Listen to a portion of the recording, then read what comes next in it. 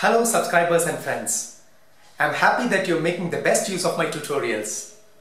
From the subscribers' queries, I realized that there is a growing demand for tutorials related with interior modeling and designing. So I have decided to come out with some tutorial lessons related with this topic. Most of you must have used AutoCAD to create interior drawings in 2 dimensions.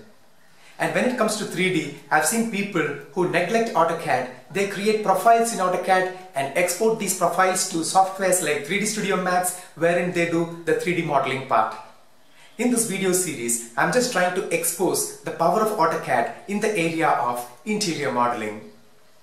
So friends, be patient enough to follow the step-by-step procedures in these videos.